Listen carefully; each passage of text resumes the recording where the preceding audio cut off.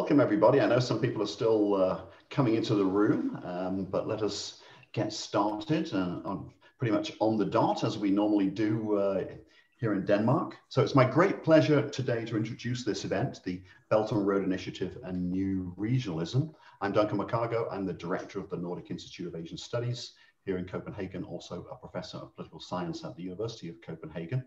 And I'm very excited to be introducing our first event. All our events are online events these days, so I should also say our first online event of 2021, which is a collaboration between NIAS and the Fudan Center that we host here at the University of Copenhagen. It's really a great pleasure and privilege to have a very distinguished group of speakers. We're focusing particularly on a new book that has just been published, for which the exact title is slightly different from the title of the talk, because the exact title of the book is the Belt and Road Initiative as Epochal Regionalization. And we're very fortunate to have with us one of the main authors of that book, Professor Chen Xiangming, who is a distinguished professor at Trinity College in Connecticut in the United States. He's a great friend of Fudan University and one of ours, and we're really pleased to have a chance to welcome him on this occasion. I know that he's done a lot of work about global cities and bending borders and these other kinds of phenomenon that are now very salient in the context of the Belt and Road Initiative, a subject of great interest to people here in Europe, but also my own area of specialism in Southeast Asia. And I know there is a Lao case study in this book, which I look forward to reading, because this initiative looms very large in the imaginations and the realities of many people in the Mekong region in particular. So it's great to have Professor Chen Xiangming here. Also, another speaker who's joining us. It's always a great pleasure to welcome one of my distinguished predecessors as NIAS director, Jørgen Delman, who really is responsible for setting up a lot of things that made NIAS what it is today. He's currently professor of Chinese studies here at the University of Copenhagen and has been working a great deal in all sorts of policy related areas on China and to a large extent on the Belt and Road Initiative in recent years. So it's wonderful to have Jørgen here to speak as well on this topic. And commenting on the papers, once we've had the presentations, we will be privileged to hear from Hans Jørgen Gåsemyr, who is both at NUPI in Oslo, the International Affairs Institute, and also at the University of Bergen. He's another old friend of ours, was here last, I think, in Copenhagen when we launched our book about Nordic-China relations at the end of 2019. So these are people that we used to see in the good old days more when we could actually go out and see people, but we're delighted to be able to maintain these active connections and collaborations, especially with our NNC partners in Norway, who are very important to us. Okay, so it's a fantastic group of people that we have here, and I look forward to some very interesting presentations and discussions. And with that, I will hand matters over to Chung Liu, my distinguished colleague, who is the executive director of the Fudan Center, who will say a few words and then moderate the presentations and discussion that follows. Thank you, Chung. Oh, thank you, Professor McCargo, for your very nice welcoming remarks. Good afternoon from Copenhagen. My name is Chen Liu. I'm working at Fudan Center and NIAS at the University of Copenhagen. I would like to join Professor McCargo to welcome all of our speakers and all the participants in the Zoom. Thank you for joining us. So, Belt and Road Initiative continue to be one of the most debated topic in both media and scholarly work on China. So beyond those familiar headlines, which tends to focus on this geopolitical dimensions, I think there are still many nuances and complexities to be investigated. For instance, how Belt and Road Initiative projects are organized and operated on the ground. What forces and what actors, dynamics have been playing out in different regions and policy domains. With so many corridors and regional hubs and bilateral projects, how can we reimage BRI as a driving force of globalization, new globalization? So on top of that, the COVID pandemic has greatly slowed down and scaled down cross-border mobilities, but it has also generated new dynamics, new demands, and new priorities for international cooperation, not least in digital connectivity and health and sustainability infrastructure, etc. So whether and how these challenges and opportunities can combine together and shape the new pattern of regional development and regional architecture. So that would really invite a serious and thorough discussion. I believe we can have a, as Duncan said just now, we can learn a lot of insight from our distinguished panelists this afternoon. So after conversations and presentations with the panelists, I think we should have around hopefully 20 to 30 minutes for open discussion. So please feel free to raise your questions in the chat box, and we'll do our best to communicate them to our panelists for a informed discussion. So with that, Professor Chen, the screen is yours. Well, thank you. Let me bring out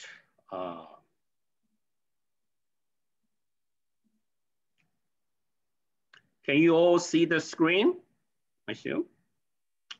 Well, let me begin by saying good afternoon to all of you over there, and thank Chen Rong, Duncan, and Jørgen, and also Hans to be with me on this very timely discussion on the Belt Road. And I certainly want to acknowledge all the institutions that are hosting today's webinar. So let me begin by just give you a very brief introduction to the book, and also want to acknowledge my two collaborators. One is based in Fudan, one is in Australia, who work on other aspects of this particular project on the regional dimensions of the Belt and Road. But the book it's my sort of responsibility, and it's a relatively short book. It has 5 chapters, and so far these chapters have been published in a journal format, in a serial journal format, and the book should be, the formal book should be out, available now or very soon. And given the time limit, I will focus or limit the presentation to just the introduction chapter and the second chapter. And even though, as Duncan alluded to, I do have a chapter on China and Southeast Asia, but I won't talk about today, but I would like to certainly engage him on discussion at some other time, but I might make reference to it. So let me begin also just to give the audience a very quick orientation sort of to the framework. And so I kind of reconceptualize the Belt Road, as Chen Rong alluded to, by really focusing on this set of a growth or economic corridors of different shapes, length, density, width, and also impacts at a variety of geographic scales. I think general audience are sort of when they see the map, they see these corridors, right? They all kind of extend from China out in different directions.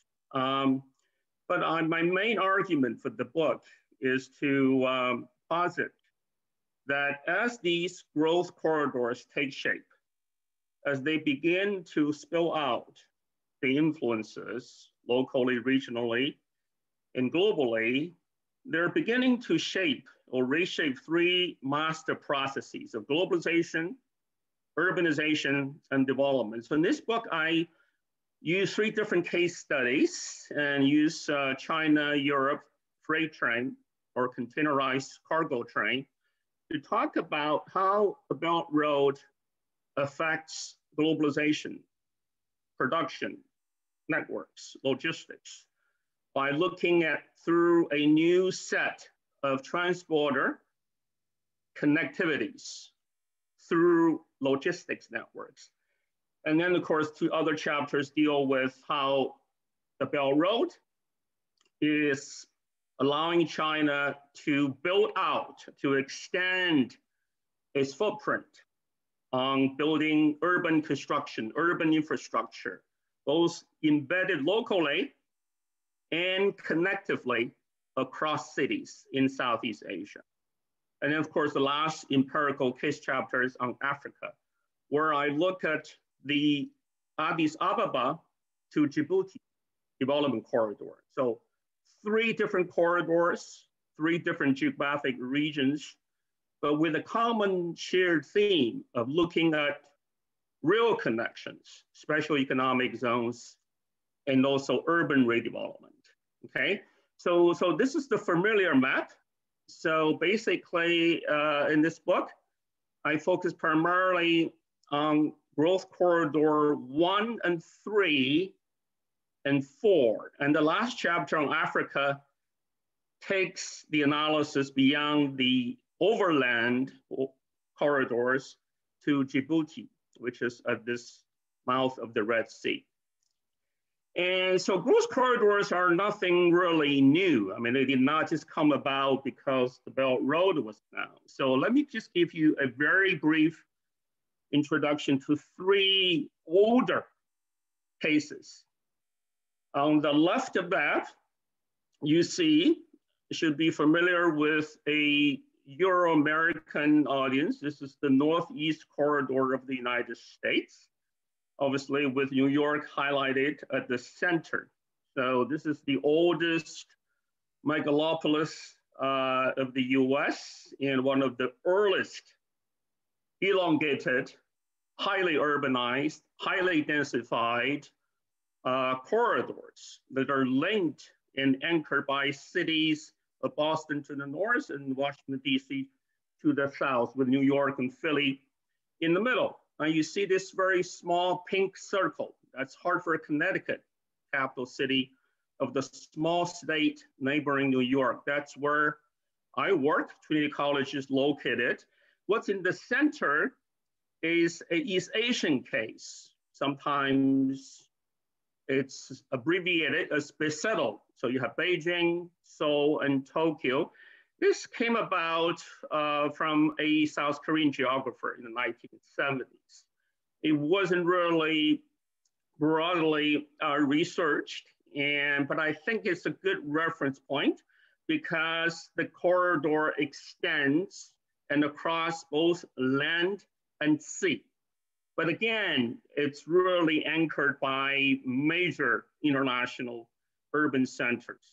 Okay, so you see it stretching, going east and west. And of course, on the right, it should be more familiar, or most familiar, to a European audience. This is obviously known is the Blue Banana Corridor, right? This is a French geographer, Roger Brunet, in 1989, came up with this descriptive geography of this long, highly urbanized, highly connected corridor stretching somewhere near Manchester, Liverpool, the border between England and Scotland, and going down south across the Benelux states, and obviously end somewhere around Milan in northern Italy or Turin. There are other variations of this that would argue that it's actually end somewhere around the Spain, Barcelona, East Coast. But anyway, you can see this region, again, is very highly densified as the small map indicates. Now, a quick summary of these earlier corridors, right? So they obviously vary tremendously in length and width with blurred and porous boundaries. Again, they're highly urbanized, high population density, but they share this common feature. They are largely market or informally developed from the bottom up. with hardly any formal state planning or little interstate translocal coordination. So it's a market-driven, business-oriented, urban development, suburban development, connections by commuting patterns and long-distance intercity rails. Again, they're anchored and passed through by major international cities, centers, and they're hinterlands, very well social, economically connected hinterlands, known in different terms in different countries, suburbs, exurbs, small satellite cities, but generally they're located in advanced economies. And there's a relatively small number of what Bernay called inactive spaces or passive spaces.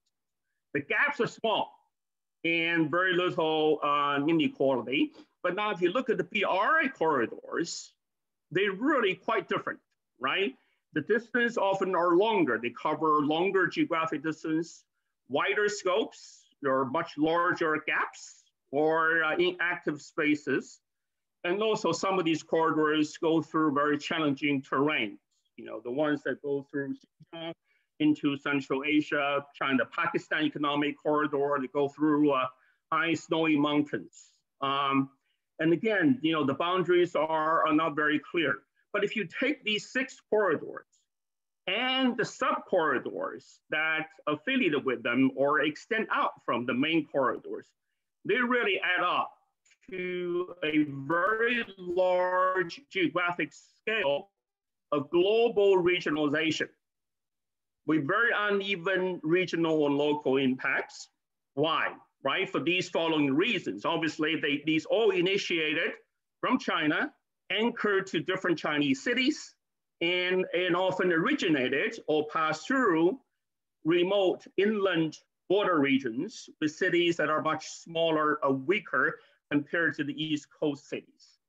And they cover a large variety of less developed countries, mentioned Southeast Asia, Africa, obvious, right?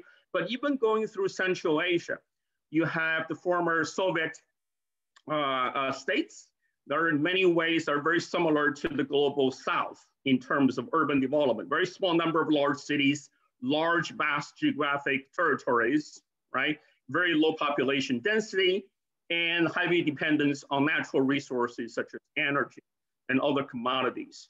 And then you have also within and near these corridors, you have many marginalized or edges of these small scale cities with low density and again, difficult access.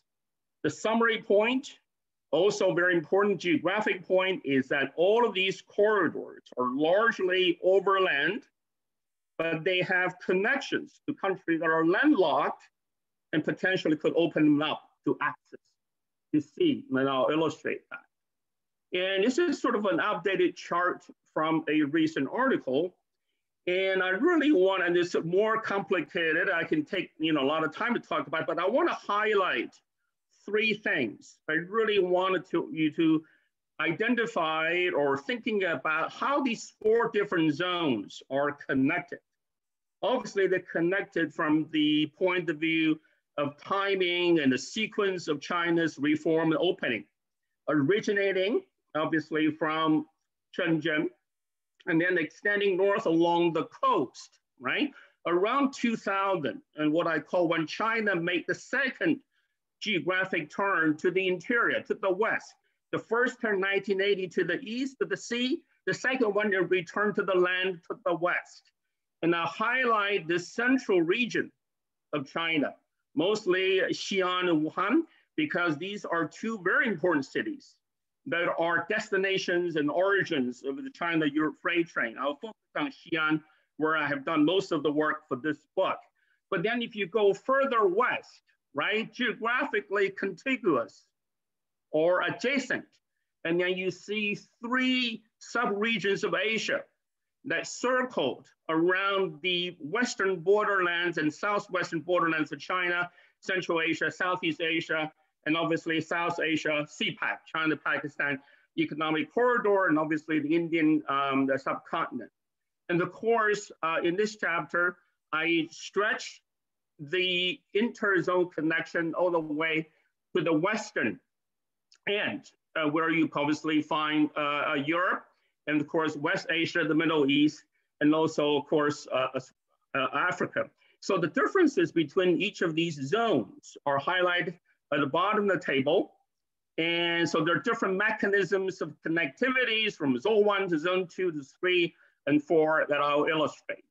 And this is obviously a very good, I think a fairly authoritative map of the China-Europe cargo trade. And again, I'll highlight Xi'an in the center here, but I'll make brief reference to Wuhan, not only because it's the epicenter of the pandemic, and I think Duncan made references to, I think Turner made references to, obviously the PPE, right, are now shipped over then by these trains to Europe. And of course, there are various spur lines, you know, or less important secondary lines that spin off from the main lines. But the main lines, obviously, is this brown thick line in the middle. Obviously, if you can trace it back to the original Eurasia land bridge that connects Lianyungang in Jiangsu and Amsterdam in the Netherlands, but you know, this started in the 90s, but it hasn't been very active until about 10 years ago when Chongqing launched the very first train from Chongqing to Duisburg in Germany on the Rhine. And then, you know, it started this very rapid, accelerated growth of the China-Europe freight trains. You can see a small number at the beginning, couple years before the official launch of the Belt Road. Of course, when we look at the Belt Road now, a lot of these things that happened before the Belt Road have been retroactively linked to the Belt Road. But then you see the last 3-4 years, you have very rapid increase in the total number of the trains. Of course, now I've just got the complete data for 2020. We have 12,400 total number of trains running in both directions, westbound going to Europe and eastbound coming back to China through Central Asia. And this is another very important chart to show, right? At the very beginning, for quite a few years, it's very asymmetrical. A lot more trains going to Europe, empty containers coming back, right? At a considerable loss, you know, to the sort of the actors, stakeholders involved. But in the last couple of years, the China-bound trains, the return trains have begun to catch up relative to the much larger number of trains that started going west. So 2019, you have a fairly close balance between the directions, okay? And then again, when you look in China from the eastern end of this transcontinental rural connection, again, you see the reemergence of the Asian city of Xi'an, the old eastern end of the Asian Silk Road, right? Given this geometric center location of China, it has become one of the top sending cities for trains to Europe. And then it draws a number of other cities into its known network. Then if you look at this middle graded area of China, this is interesting. It's different from the traditional Eastern, Central, Western division, right? Because, and also it goes beyond what now people talk about is the Yangtze River Economic Belt, right? It brings a number of Central and Western regions into a new kind of regional formation that are linked to these growing number of rail lines. Again, the eastern cities that developed first, my zone 1 cities, now have rejoined and have returned west into the central part of the region. Of course, the 4 small border cities where the trains leave and return into China, the exit and entry points obviously are Horgosh, Alashankou, and of course Manzhouli and Arnhaute in Mongolia. Now, if you look at Xi'an's role in drawing trains, right? So I've identified 4 other cities in neighboring and also coastal provinces, right? The one in the center, its origin is from Xiamen, Fujian province, lots of manufacturing, electronics, shoes, consumer products that were originally made by Taiwanese invested companies. And now they're sending a train to Xi'an, reconsolidated, and then leave for Europe, and then the Hubei, other provinces that are involved as well. And again, here's another map just to show it's not just from Xi'an going to Europe, and also Xi'an also beginning to connect to South Asia, right? Obviously through, this is not just the trains, but it's intermodal, multimodal transportation, trains to the border, and then you have also trucks going through Fudan-European. And this is, 5,000 meters above sea level, going through Kashgar into Pakistan and Islamabad. And also the trains are planned to go to Nepal through Tibet.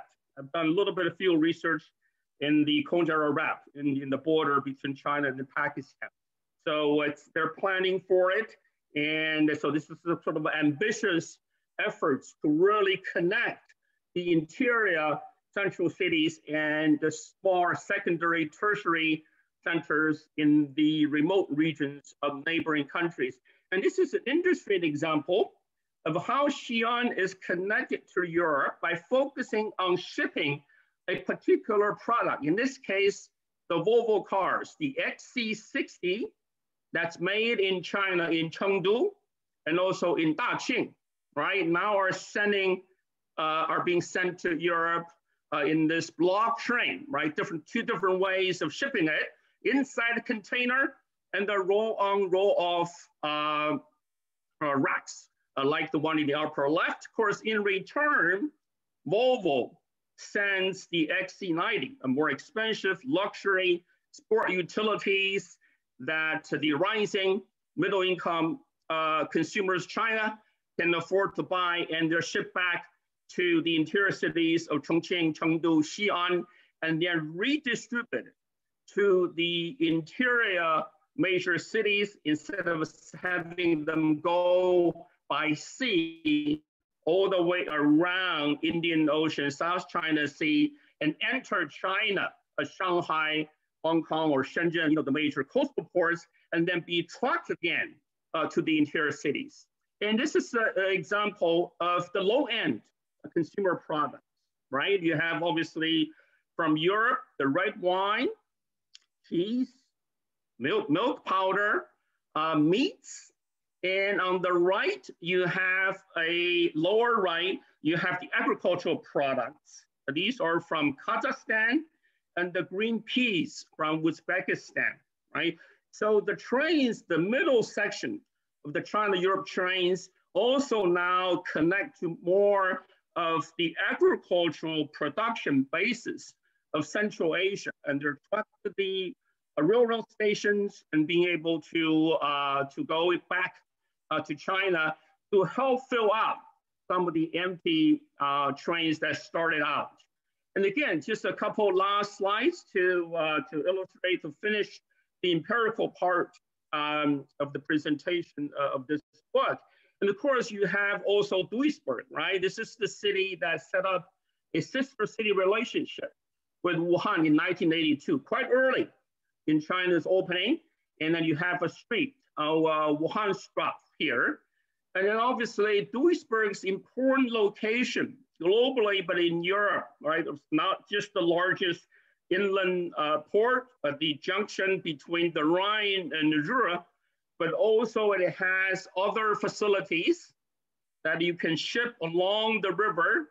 But this is the lower left is the port where the container boxes can go onto the trains and the trucks onto the Autobahn to other parts of Europe. So Duisburg, a secondary, smaller, deindustrialized city in Europe, has experienced a revival as a result, becoming the most important hub for receiving the trains from China and redistributing the products to Europe. So it helps the unemployment rate.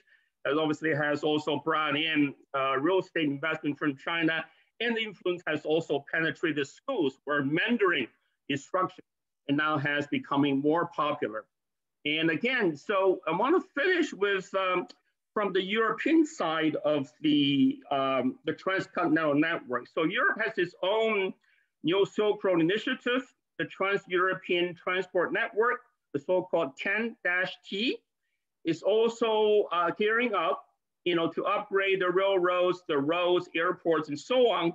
So it's interesting to see. I haven't done research on the European side that much, but it's interesting to see whether the China-Europe freight trains coming into Europe, how it may connect to the other corridor developments, right? Mostly are related to the trains. For example, you have the Xi'an to Verona, which is also near Venice and Milan train, right? And this is the destination at the bottom with the arrow is pointing.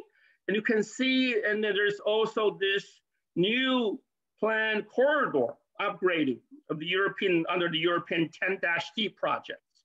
And of course here, when the train comes through Belarus, Minsk, and into Warsaw, and then there's a project between Warsaw, obviously, to Tallinn, connection to the ports and along on the Baltic Sea.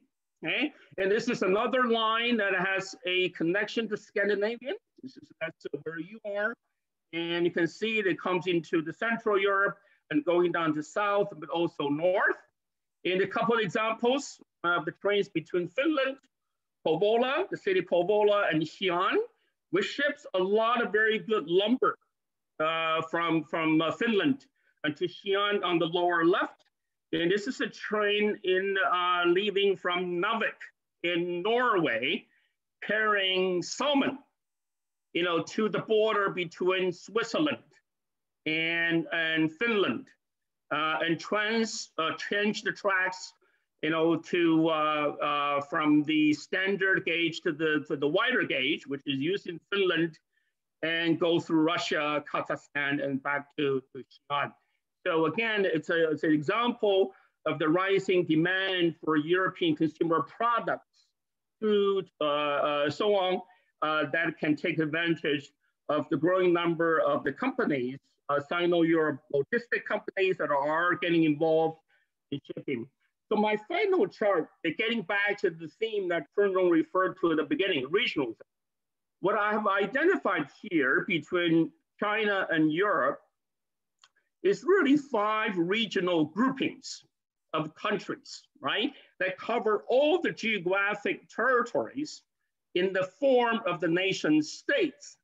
Yet what you see here is a very heavy and prominent presence of China in all of 5 of these regional groupings.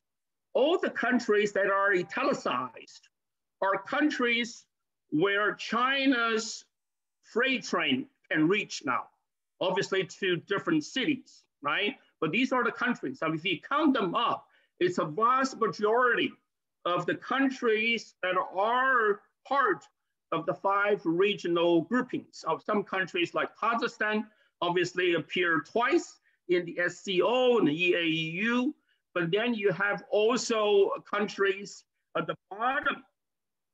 We see the European Union, obviously UK is now out, but then if you look at the train connections, right, you have 4 countries that are red. These are inland landlocked European countries, but they are all reachable by the train through other countries. Last example to finish, and then even for UK, that's no longer officially out of the EU, now has a very direct long distance connection to the small merchandise center of EU. You have 2 very different global cities, right? On the left in Europe, you have top global financial center with New York. On the right, on the east, you have the world's largest small merchandise distribution and sourcing center.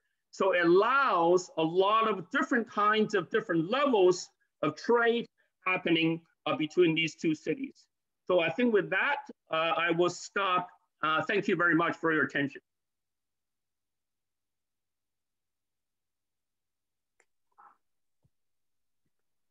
Well, thank you. Thank you, Professor Chen. Congratulations again on your wonderful publication. It's indeed a very timely one. And as you showed to us, there are a lot of different dynamics and movements happen on the ground. And indeed, we need new theoretical imaginations to capture those dynamics and the nature of those new spatial patterns. It's also interesting to see how Belt and Road Initiative contribute to the flourishing of new communities, new corridors, new regional clusters. I'm sure we can come back to that in the discussion. I think Belt and Road Initiative it has other dimensions, important dimensions to address, and they are entangled with each other. So let's now have the words from Professor Jon Delman, who has been monitoring the green cooperation along the Belt and Road Initiative. Jon, over to you. Yes, thank you very much. Can you hear me? Yes. Okay, yes, I will discuss the Green Belt and Road Initiative, whether it's green enough. I think, of course, it's connected to what we've just heard, but it's connected to so much more, the entire Chinese investment program and program of collaboration around the world. So these are the talking points. I don't want to go through them. You can just briefly read them.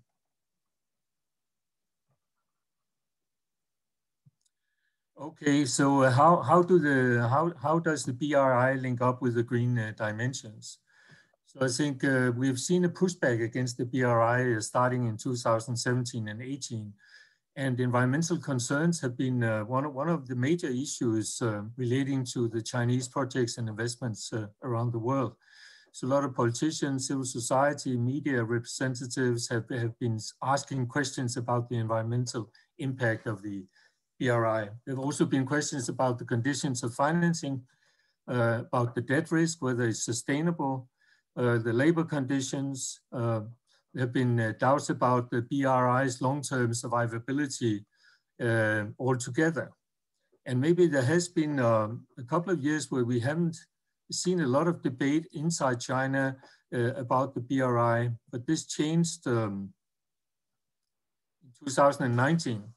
When Xi Jinping recognized the issues in the Belt and Road Initiative and the criticisms from the partners and the public around the world. So out of this second Belt and Road Forum, leaders communicate, emphasize the need to reiterate the green dimensions of the Belt and Road. So they said such cooperation will be open, green and clean. We embrace open economy and inclusive, non-discriminatory global market. All interested countries are welcome to join in such cooperation. And we underline the importance of promoting green development and addressing the challenges of environmental protection and climate change, including by enhancing our cooperation to implement the Paris Agreement. We encourage more efforts in building a culture of integrity and combating corruption. So this communique clearly tackled the issues that have been raised in the previous years very, very clearly and head on. So what has come out of it? First of all, let's look at the Belt and Road Initiative commitments. And I'm happy I found this photo of a train going through Central Asia in light of what we have just heard about. Well, the Belt and Road combines different types of commitments from China and of course from the partner countries, and support and collaboration. So you have overseas development assistance with a lot of public agency support from different Chinese agencies, like we've just heard, different provincial governments, for example. We have concessional financing, we have commercial financing, and we have investments by state-owned enterprises and private companies. And it seems the private companies are taking a bigger share of the total investments over the last few years. But I don't have time to go into this, but I think it's an interesting development. So at the Belt and Road Forum in 2017, the first one, Xi Jinping promised $100 billion of dedicated Belt and Road Initiative funding. And so the Silk Road Fund, a dedicated funding mechanism for Belt and Road, would take 14.5%. It is then China Development Bank is 36%, Export-Import Bank, and these are the two major finances of Belt and Road Initiative projects, would take 19, and official assistance, grant assistance would take up 9.2, and then 43.5% would be loaned from other financial institutions. In fact, this compares very well to what other major countries do in their international engagement. And of course, China sought matching external collaboration and funding for the initiatives under the Belt and Road. So if we look at these figures from 2018, you can see that the two policy banks, the China Development Bank and Exim Bank of China, actually funds almost half of all projects, and other state-owned commercial banks about 36%. Silk Road Fund is still a minor financing institution. Then you have multilateral financial institutions, they are also minor. You have bonds, you have equity financing, taking about 10%. And then Chinese government-sponsored bilateral funds that take up 2%. So you could say the major portion of the financing of the Belt and Road comes from these state-owned banks. So, as we saw before, China is trying to mainstream Belt and Road through all its international development and relations platforms and instruments. So China has just issued a new international development cooperation strategy for the new era, and those who know China will know this is Xi Jinping's concept for the next decades. So China wishes to offer more public goods to the international community and join forces with other countries to build a better common future. So this is what we've been hearing from Xi Jinping for quite a long time. Now it's stated officially that in China's ODA, the Belt and Road Cooperation is a major platform. So it's not on its way down. And China wants to help other developing countries pursue the UN 2030 Agenda for Sustainable Development. This is a key goal for China. So these are important statements. So China, when it comes to these dimensions, China aims to assist through its aid other developing countries in promoting new energy, protecting the environment, addressing climate change. So developing clean energy, protecting biodiversity, addressing climate change, curbing desertification, and conserving marine and forest resources. So all of these issues are articulated in China's international development strategy, which is good. Of course, it also commits in a way China to pursue these efforts. However, out of the 423 turnkey aid projects that are registered in this new strategy, when it looks back at what has happened from 2012 to 18, 13 of these only were climate change programs. So wind and solar energy, biogas, small hydropower. So it's not a big share. It's actually a very small share of these turnkey aid projects. You know, these projects, like they are roads, they are stadiums, they are major cultural venues and things like this. So this dimension is still quite insignificant. In order to ramp up the intentions, the Chinese government is looking at how to develop a green governance framework. So from a theoretical perspective, governance implies collective solutions to problems that involve multiple public and private actors and are too complex to be addressed by individuals, groups of individuals, non-state or state actors on their own. So there has to be collaboration. Governance comprises public and private organizations, regimes, and other forms of norms, principles, regulations, and decision-making procedures. So coming together as a governance architecture, as it's called. So governance architectures combine hard legal frameworks with soft law, that is voluntary agreements and arrangements. So you could say this is the kind of arrangements that the Chinese government is pursuing in its efforts to find the framework for implementing the Belt and Road Initiative in a more coordinated manner.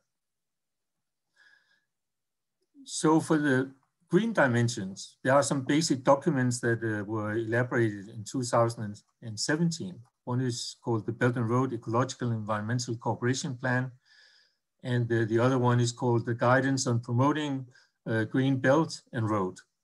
So these are sort of framework documents. Those who know China will know they are very broad. They have a lot of declared intentions, but they're not very operational. So you could say the basic principles are that China is looking for broad frameworks together with its partners and the application of soft law. But these frameworks are gradually to be complemented by other guidelines. And there's a wish to define standards for green development and mainstreaming of green across all platforms and actors within the Belt and Road Initiative. And of course, this is promising. And there also has to be a respect for local frameworks. And in a minute, we'll also see what are the consequences of this. And then building on platforms through international collaboration. And finally, accomplish the SDGs by 2030. China has signed to them and is an active participant around the world in pursuing them. So the organizational framework of the Belt and Road Initiative is to use existing China-driven organization, use existing multilateral organizations, seek cooperation with the UN organizations that are relevant, and create new dedicated Belt and Road Initiative organizations. So when we have the dedicated Belt and Road institutions, we have the Belt and Road Initiative. Let's say the decision-making body is called the Belt and Road Forum. We have a Silk Road Fund, a financing instrument. We have 2 commercial arbitration courts, one in Xi'an, where we just heard of as a hub for export and import from and into China. And China wants to refer cases that relate to conflicts over Belt and Road Initiative projects to these 2 arbitration courts. And they're built on international principles and have international judges. There's the Global Blue Economy Partnership Forum that covers collaboration across the oceans. And then for the green dimensions, we have Belt and Road Initiative Ecological or Green Coalition, which was initially established with UNEP under the UN. And China also wants to link the Belt and Road to existing organizations. Here I can just give one example, FOCAC, Forum on China-Africa Cooperation, a long-standing collaboration between China and African countries. It's now more and more drawn into the Belt and Road Initiative framework. And here we have a photo from the second Belt and Road Forum in Beijing, where you see heads of state and prime ministers from around the world, mainly from developing countries. So the Green Development Coalition, it has a secretariat, but it also has a center that is doing research and gathering data. Now comprises 130 organizations from around the world. And it's a voluntary arrangement. You can join, you can participate in what you want to, and you can also withdraw if you want to. They have established 10 international thematic partnerships on biodiversity and ecosystem management, green energy and energy efficiency, green finance and investments, improvement of environmental quality in green cities, South-South environmental cooperation and SDG capacity building, green technology, innovation, corporate social responsibility, sustainable transportation, which refers to what we just heard about, climate change governance and green transformation, environmental legislation and standards, maritime community with a shared future, and marine environmental governance. And all of these thematic partnerships are operational now, and they entail a leadership that comprises a Chinese organization or more organizations and one or more international organizations. And they're driving the agendas. And this coalition is hosted by China's Minister of Ecology and Environment. So it's anchored pretty much in the right place in the Chinese party state setup. So the Green Coalition has set up an advisory function that is focusing on project sustainability. I think this is important for all the criticisms we heard about before. So they have written a long report that is based on international principles for assessment of projects in considering sustainability issues, environmental impact, social impact, and all of this. And their main recommendation is to apply differentiated management to projects depending on the environmental impact, which is an essential part of green investment principles and transition investments advocated by NGOs that work in this sector. So they are proposing a guide that talks about red projects that are basically projects that would be put on a negative list because the cost of mitigating the environmental impact is too high from any perspective. Yellow projects have a moderate impact. They do no significant harm to any environmental aspect, and any residual environmental harm can be mitigated by the project itself through affordable and effective measures within reasonable boundaries. And then we have green projects that are encouraged, or what you would call the positive list. So this report has been submitted to the Belt and Road Forum, to the Chinese authorities. The question is, of course, to what extent will it be used? It is, after all, only an advisory. So there are other green Belt and Road initiatives. There's a Belt and Road Green Cooling Initiative that was launched by National Development Reform Commission and several United Nations agencies and the American Energy Foundation. And the initiative will promote deployment of energy efficient technologies in the cooling and air conditioning industries with policy dialogues, information exchange, and capacity building programs. There's a Belt and Road Green Lighting Initiative, basically formed on the same background. And then there's a BRI environmental big data platform that will provide information on environmental laws, regulations, standards, policies, and technologies in Belt and Road countries. Its 5 sub-platforms include the Shanghai Cooperation Organization's Environmental Information Sharing Platform. So this also indicates that even the Shanghai Cooperation Organization that was conceived as a security organization is now working on green issues, you could say. And there's a Belt and Road Energy Partnership that was announced at the second Belt and Road Forum in Beijing in April 2019 that is still under formation. These initiatives work to some extent, so you could say that there is a kind of government framework developing around the Belt and Road Initiative as green dimensions. And the idea is, as I said, to adapt to local conditions. And this is a map that shows the Belt and Road, the countries that participate in the Belt and Road, and where they are on this International Environmental Performance Index. This is a complex index, of course, and you can see there are different gradings for this. And the highest here is between 64 and 81. You'll find them here, for example, in Europe. China is in the middle. And many countries are at a lower range here, but there are also countries at a higher range that are engaged with the Belt and Road Initiative. Not all of them necessarily engaged with the Green Coalition. But the fact of the matter is that we know from a lot of research that dealing with local conditions or adapting to local conditions means for the Chinese actors that actually, if they comply with local environmental standards, they are safe. So the question is, will the BRI contribute to actually enhancing the position of these countries and even China itself on an index like this, that is to enhance its environmental performance? I think that's a basic question that we have to ask. So green financing under the BRI, Chinese banks are on the way with an environmental and sustainability analysis, instruments and procedures. So the China Development Bank has applied a review process to sort environmental impacts of projects into 4 categories according to national and, if applicable, regional policies.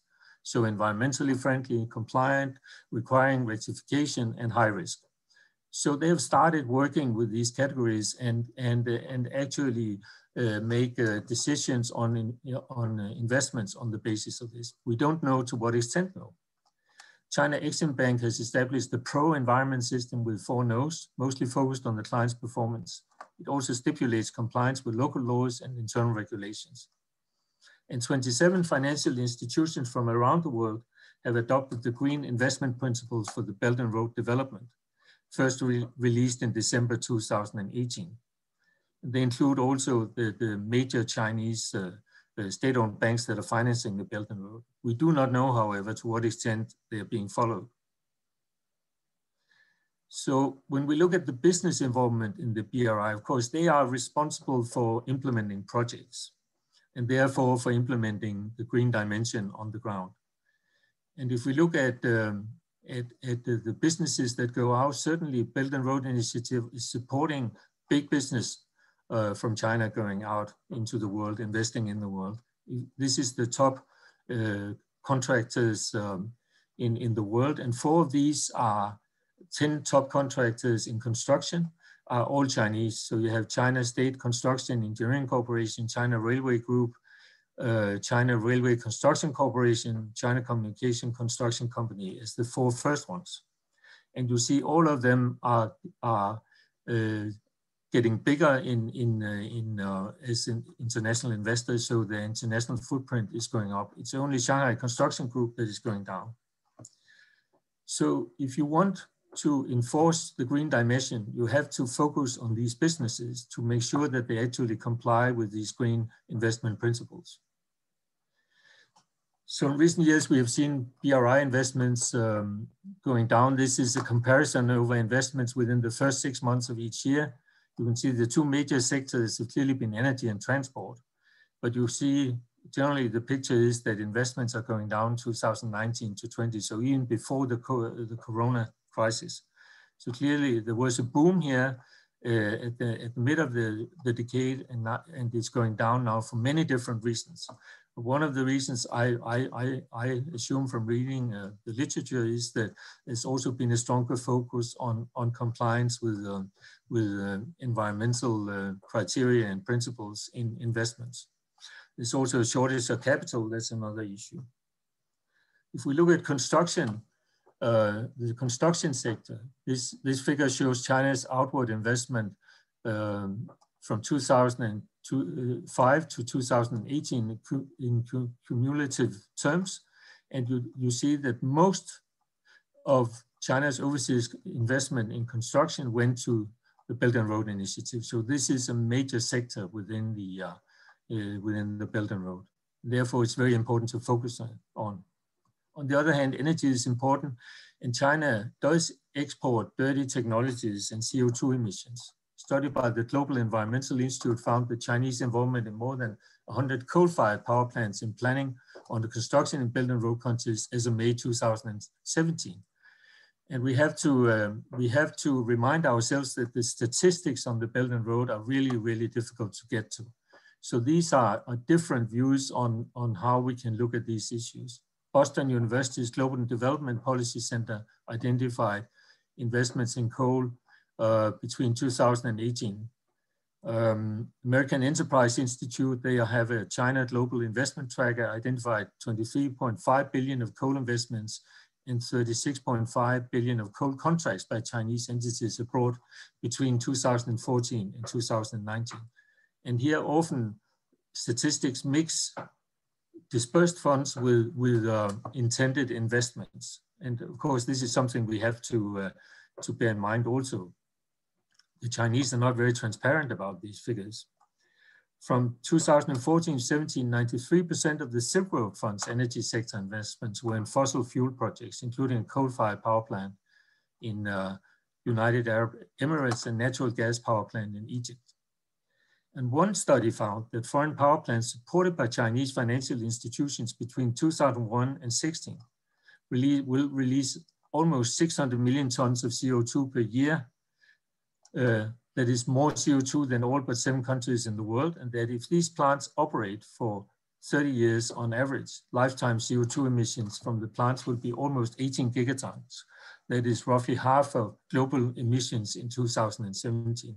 So in a way, China is now exporting its emissions.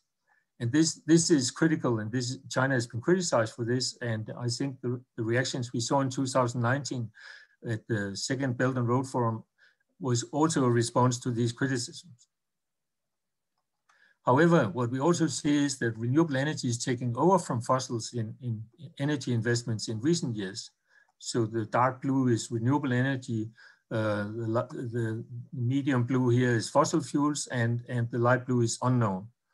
So you can see from having been represented the majority of the investments, fossil fuels are now being taken over by, maybe eventually replaced by renewable energy investments. So that's a good sign. So there's been, as I said, a lot of criticism, and on the ground, as Chunrong said, what happens there? Well, in Kenya, we have a very well-known project, a prestige project called the Lamu coal power plant. It's located here in Kenya, and it's part of a huge complex of infrastructure, roads, railway links, urban development, and so on and so forth in this area. So it was going to produce 1,050 megawatt based on coal power, and it's 20 kilometers from Lamus Islands and the historic old town, which is on the UNESCO World Heritage Site. So not a very good location for this type of project. The project sponsor is actually a local power company. It's not a Chinese company. But of course, the technology is delivered, the financing is delivered by Chinese actors. And it's expected to cost the US dollars 2 billion and was initially planned to be operational this year. However, civil society struck back, and there's been a lot of wriggling about this project, demonstrations, protests, court cases, and this year, last year, Industrial Commercial Bank of China, that was one of the major financiers of the project, has decided not to finance the Lamu coal plant due to cited environmental and social risk with the project. And I think this is a situation that shows that the Chinese actors are trying to be responsive to local demands, local needs, but also local criticisms. And this project was not a Chinese idea. It came from the Kenyan side, but the Chinese partners got entangled with this fight between local civil society and the local authorities who wanted this project. I wanted to talk about financial sustainability, but I don't think I have the time. We need to have some discussion, but I think the results of different studies, different procedures of these studies is that China is not actively pursuing debt trap diplomacy. China is very much responding to local demands, and therefore this study, I can quote this, that has had a focus on Malaysia, but also on Sri Lanka, said that Malaysia has been portrayed as both a victim of China's debt trap diplomacy and is leading a backlash against the Belt and Road Initiative. Neither of these narratives are accurate. Malaysia's engagement with the BRI actually demonstrates how recipients seek to harness Chinese economic expansion to serve their own domestic agendas.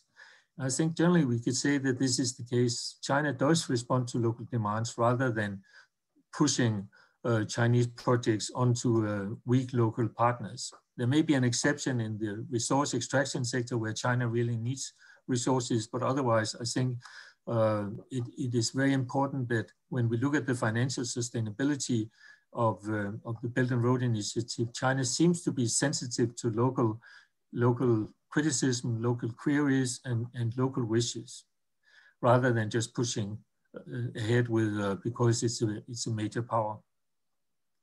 So how do we assess the green dimensions? Well, the BRI sustainability issues are coming to the forefront of BRI investment practices, but still in the early stage when it comes to practice. So there's a gradualist approach, which is well known in China. Chinese government is seeking international best practice advice on these issues, for example, through the Green Coalition. Chinese actors are exploring and experimenting with internationally recognized principles and practices, and the Chinese side is pushing to establish a coherent governance framework. The scene is still fragmented, however. There's no central overview or coordination of green dimensions. And the Chinese actors are mostly going by their own policies, practices adapted to the local situation. You could say the literature tells us there is a pragmatic bottom line focus. They are, after all, there for profit. So the challenge is that the BRI, and this is the last slide, BRI specific and BRI related policies are not stringent, but based on voluntary and corporate self-regulatory instruments. Telecoupling and interdependency means that human environmental systems in one place affect similar systems in other places. For example, fossil fuels investments exports Chinese emissions, but it still affects China because it's a global impact. Strong national discourse in China, but there has been weak enforcement of the green dimensions up to now. Therefore, there's still a long way to go for the Belt and Road Initiative to become sustainable and green. Thank you very much. Thank you. Thank you, Jan. It's a great conclusion that Belt and Road Initiative is a long march. Thank you for your rich analysis, equally fascinating. It remains highly interesting to see how China's green aspirations are reflected, are articulated in the Belt and Road Initiative projects. And you asked very important questions on the governance capacity. We may wonder how governance quality, including the risk management capacity, can be enhanced in order to secure the quality of and sustainability of the BII projects. Now let's turn to, time is running.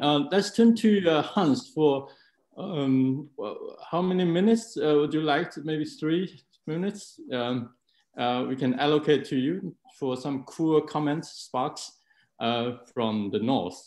And hopefully we can still have 5 to 10 minutes for open discussions. Hans? All right, thank you Fudan and Niaz and Macargo and Liu Churong, and of course, especially Professor Chen and Professor Delman for giving fantastically informative presentations, a bit overwhelming in terms of information. And I gotta say, a bit painful even to listen to, or to at least watch a lot of maps and a lot of trains and a lot of directions at a time when all of us are stuck, not able to travel or take the train, and looking much forward to visiting you wherever you are.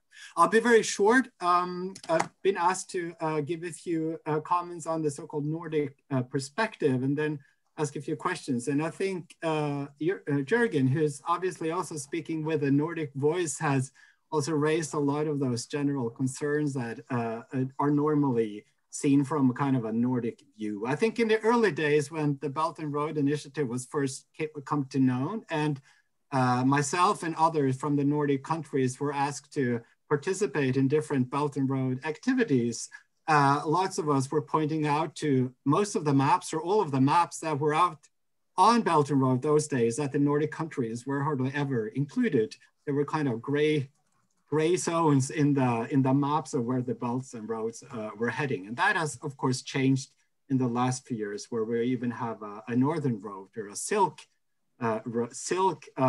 belt and road going upwards towards Russia and through some of the territories that connect also us with Norway.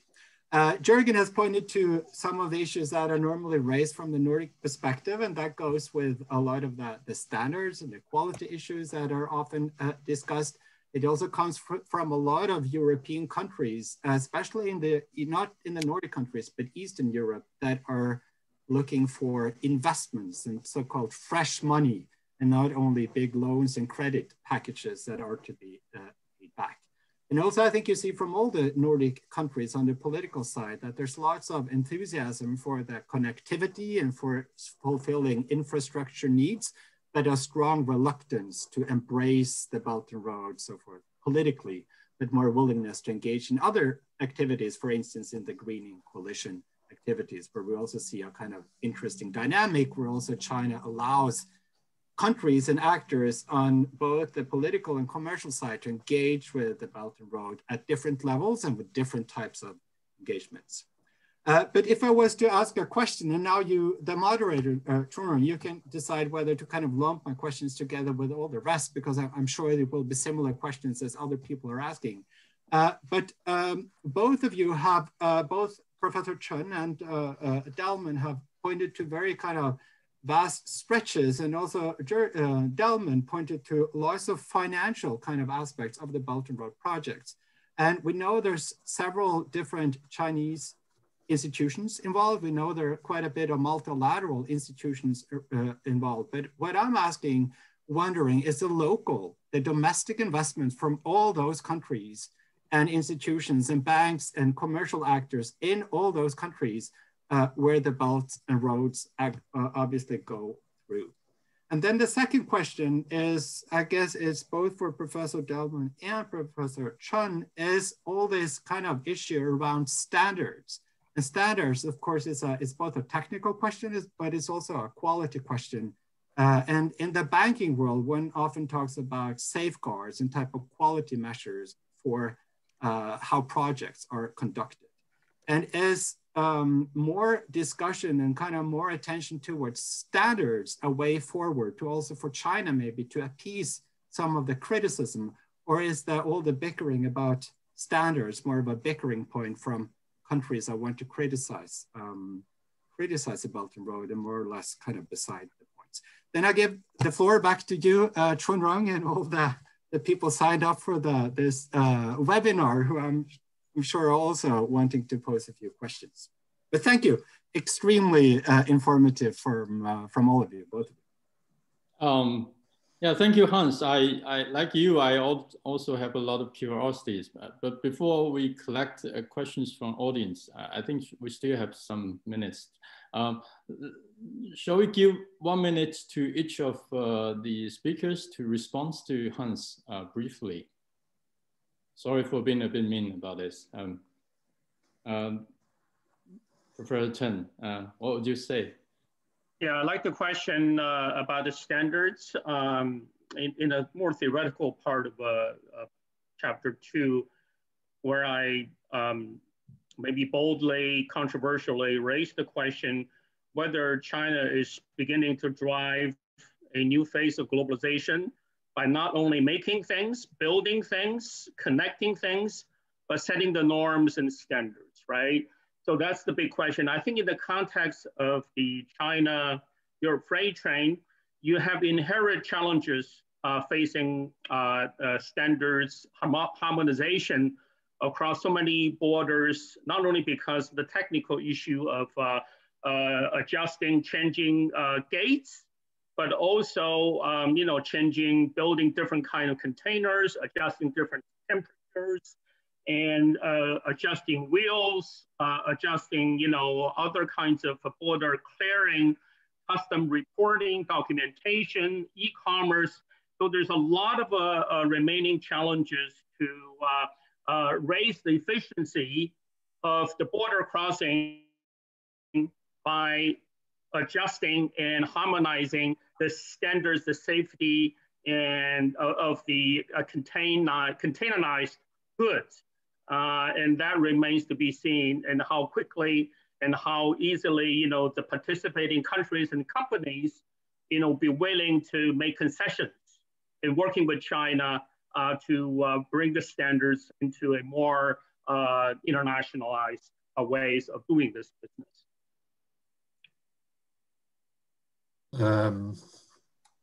I think on my side, with regard to the local investments, it differs. Where are we? Are we in the least developed countries? Are we in highly indebted countries, or are we in middle income countries? So it differs. The Chinese practices differ, but I think from the perspective of the green dimensions, clearly China has to learn from international experience, because it's not been a strong competence of Chinese banks to engage with these types of assessments of investments proposals and business projects in the past. So it's an uphill learning curve for them. But what I wanted to emphasize is that I think it's actually being studied. It's being taken into, as you say, the safeguarding procedures of the banks when they assess projects, and therefore we also see, I think this could explain some of the slowing down of investments, not all of it. With regard to local investments, there's been a lot of criticism of China in relation to debt trap diplomacy, that China is taking local assets as collateral, but often that's not the case. It's only in a minority. In a number of minority cases, it has happened. So we know that the oil for loan arrangements from the past, and in a way, China is trying to pursue similar arrangements, looking at what can countries offer to China that is in demand in the Chinese market, and then making agreements that if there has to be payment through goods, export of goods, that this will help local exporters find access to the Chinese markets. And basically, I think these contracts are the only place in the Belt and Road Initiative where you have hard law. So non-compliance leads to sanctions. And the question is, how do you handle these sanctions? And I think the commercial operators from the Chinese side are very, very clear. They take people to court, for example. But the Chinese government is behind them and they try to help mitigate this kind of crisis. So I think we need a more nuanced view on what is happening on the ground. But we have to recognize that, of course, most of these projects are financed through credits and they have to be paid back. And therefore, the better these projects are prepared, the more likely it is that they will turn into sustainable projects. Okay, there are, thank you. There are a lot of questions, I'm afraid, and I'm sorry that we cannot cover all of them. I think, let me pick up 3 to 4 questions as a group, and maybe each of you could share your feedback and insights in 2 to 3 minutes. So one of the questions is about climate change. Will climate change, let me read it. Will climate change, global warming, obstructs the development of population, agriculture, and manufacturing centers along the Belt and Roads? I think fascinating issues and how climate change will shape the spatial ties in BRI projects. And second one is, how are we to understand the kind of power China exercises through the BRI in such influence expansionist behavior, mainly soft, or might there be a hard or sharp elements? So I think this is a very a question with a strong political science flavor, and how different theories of like realism could address on this. Another one, what are your views on the prospect of the Polo Silk Road? Well, Hans just talked about Nordic perspective, and yeah, this is very relevant to Nordic concern, right? Is there a common voices of Nordic countries on Nordic, on the Arctic cooperation? How interconnectivity will take shape in this region? And let me read 2 more, and then each one of you, including Hans, could respond. What is the share of Chinese ownership in the European railway system? And do we see more restrictions when it comes to Chinese investment in European infrastructure? And I would like to add a bit on that, because China EU has just signed a mutual investment agreement. So this treaty, how this treaty will impact the regional connectivity? Maybe Professor Chen would have some updates or thoughts on this.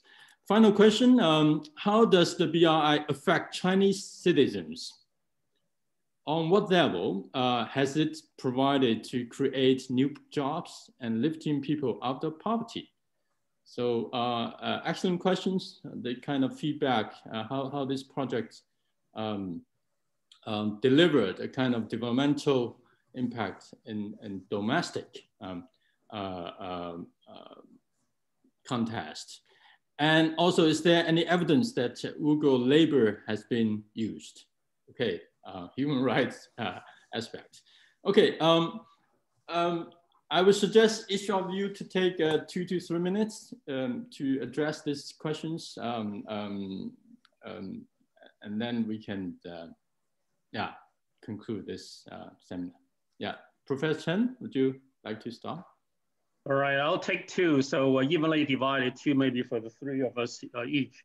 And on the real share of railroad ownership, I'm not seeing the most recent clear evidence on whether China have began to acquire any stakes in the European rural companies. What I've seen so far is a growing multilateral participation of different companies from different countries in the broader shipping network. For example, you have the DB in Germany, and then the DHL, Nippon Express, the largest logistic companies have now worked with local governments in China like Xi'an, right? They blocked out particular shipping routes for specialized products, like coming from Korea, Japan, electronics, right? Nippon Express, would block out the entire train and ship that to Europe. And the European rural companies, the big ones, the large logistic companies, would obviously have economy of scale, but the smaller logistic companies, would work with local governments, both in Europe and in China, to divide up, different containers, for the same train. So there are two ways of shipping it, right? The entire block train versus, the segmented train. So it has market opportunities for different companies to participate, working with local governments. But I think in the future, it's possible that there could be joint ventures, more focused routes for different companies.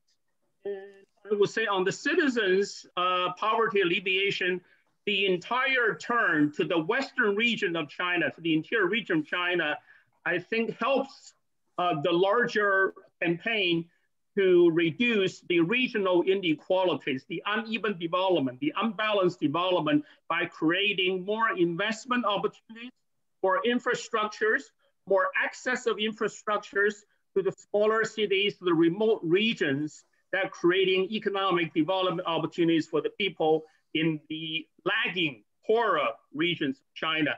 So I think that's a good thing, a good connection and beneficial impact. Okay, thank you. And Yuan? Yes, there was a question about climate change. How does it affect the spatial or shape or spatial arrangements along the Belt and Road Initiative? I think that's very difficult to say, because you have to unbundle climate change into different dimensions.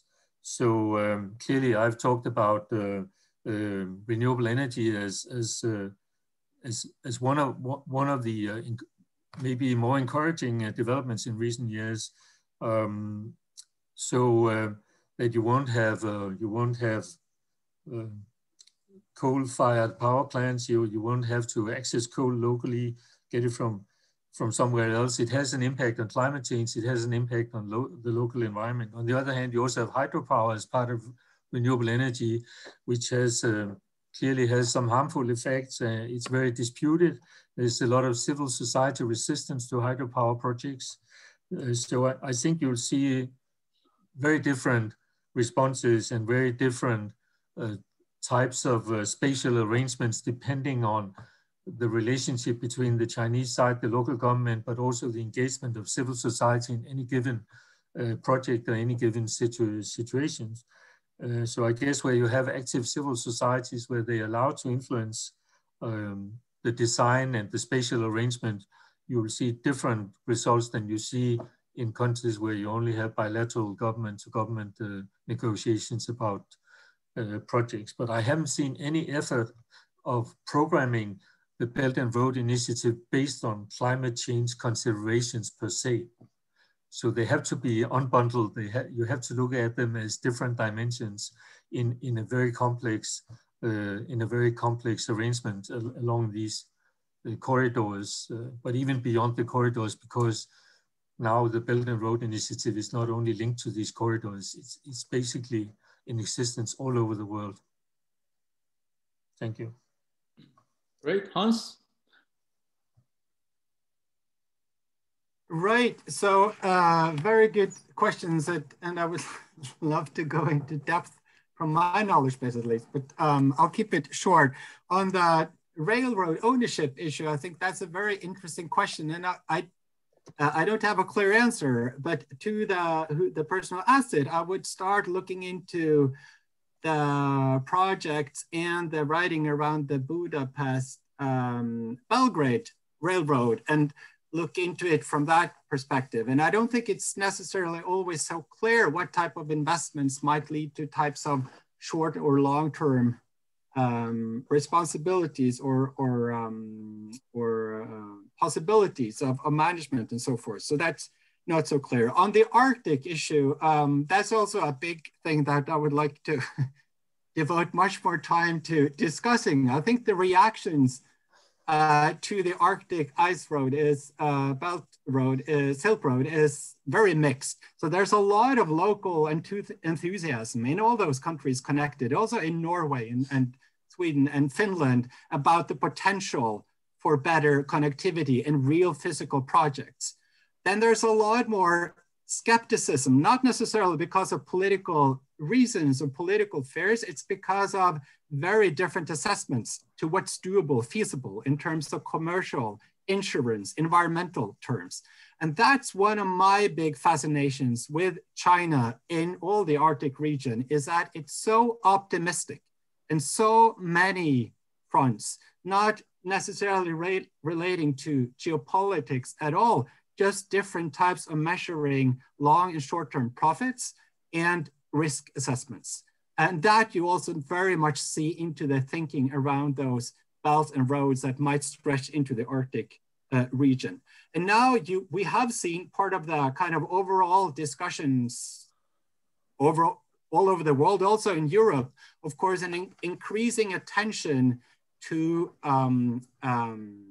political or risk-related issues, also related to China and China-related issues. So you also see in the discussions around the Ice Silk Road that the commercial side, the business side, is looking into it with very optimistic and positive eyes for commercial opportunities, while the more kind of security-related defense or military institutions might look at it with a much more kind of watchful, skeptical eye towards with what intentions those types of activities are. And that's also the place we are in internationally, dealing with China and dealing with Europe, that the same type of activities are being considered with very different types of lenses, depending on which environments or backgrounds you come with. And that goes to the third question that I picked up, was on the soft and hard power side. So the Belt and Road is obviously, beyond any doubt, leading to increased capacities for China on both kind of hard power types of tools, but definitely also in types of soft power tools. So it's not either or, it's all over. Thank you. Right. I agree that I do think that some region-specific conditions will shape the spatial connectivity along the Belt and Road initiatives, and Nordic countries and the Arctic as very exceptional features.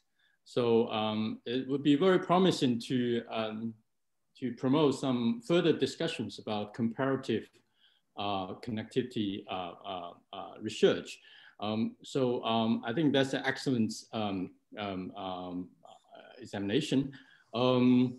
Well, time is flying. I'm sorry it take a little bit longer than expected, and sorry to the audience that we cannot cover all the questions, and but I really appreciate a lot of interesting remarks and also comments.